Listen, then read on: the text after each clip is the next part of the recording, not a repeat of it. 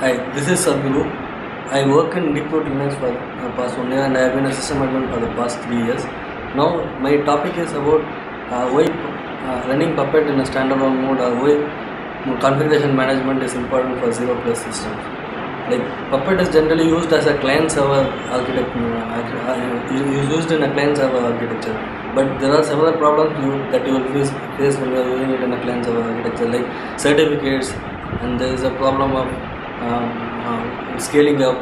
You can scale up using Passenger or Mongrel or any other stack server, but there is always a cost to it, like the complexity and the cost of running the stack itself. So I propose an alternative solution, or like many people are doing it and we are also doing it, is like using Puppet in a standalone mode. There is an inbuilt compiler, and let's see how do we use it in that.